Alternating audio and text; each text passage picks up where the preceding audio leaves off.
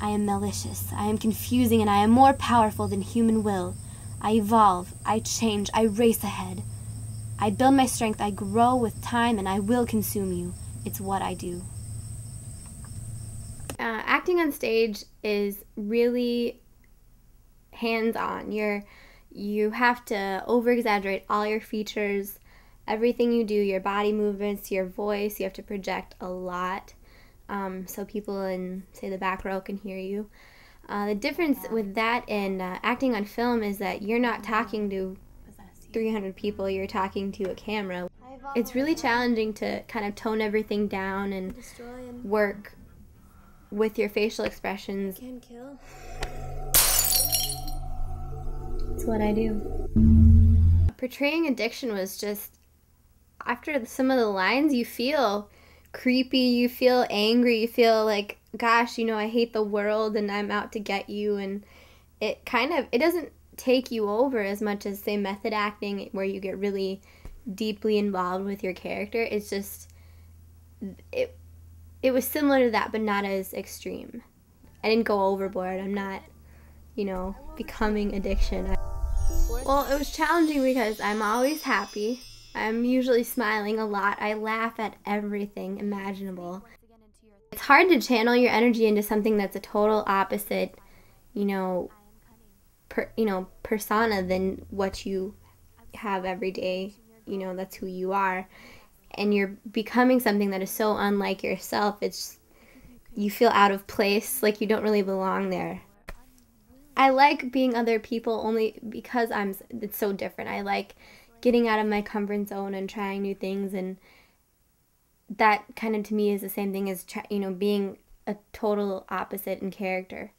Whereas, you know, I'm kind of a quirky, ditzy person, and this character was serious and cold-blooded and, you know, mean, and it really, really challenged me, and I like that. The hardest part was just really making that person come across good on camera and trying to think about, okay, how is this gonna look when I, you know, make my face look this way, and how, you know, if I sit this way, or the way my stance is, how is that gonna look on camera? And I love the fact that I get to be someone completely new and I know nothing about, and I get to put all my time and energy and focus into this brand new person and make it an individual and not just something written on paper.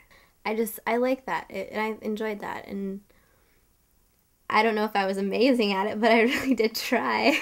So I smile a lot, and so working with just your eyes and learning how to control them, and when you really are smiling, truly genuine smile, you light up, your whole face kind of illuminates, and the smirk wasn't necessarily a happy smile. It wasn't at all, actually. It was just a cold-blooded kind of like, I'm gonna get you. But you can tell when somebody, especially I think girls in high school or anywhere, the girls are so mean, and there's a difference between like, oh, hi, and then there's a difference like, hi, how are you? You know, when they get really, they're excited about seeing you. They're not just saying hi because it's the polite thing to do. They really mean it, and you can tell a lot by a person whether they're, you know, genuinely, truly a friend, and they mean that, and you can tell when they're just being snobs.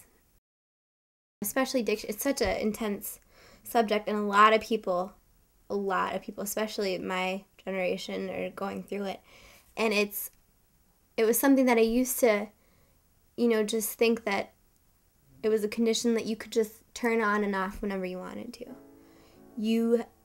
If you had a strong mindset, if you had willpower, you can tell yourself, no, I'm not going to smoke, no, I'm not going to drink, and that would keep you sober, keep you drug-free. But now I know that when you've crossed that certain line, your brain really does change. I mean, I was so like humbled by it, because I used to think, you know, that people were just lazy and they just didn't want to do it and had no willpower, when really they can't help it.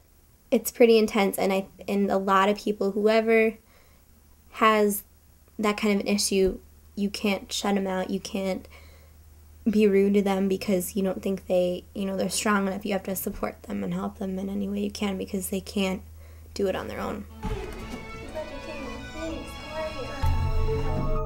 Not today. Remember, addiction is cunning, baffling, and powerful. If you don't pay attention, you'll never see it coming.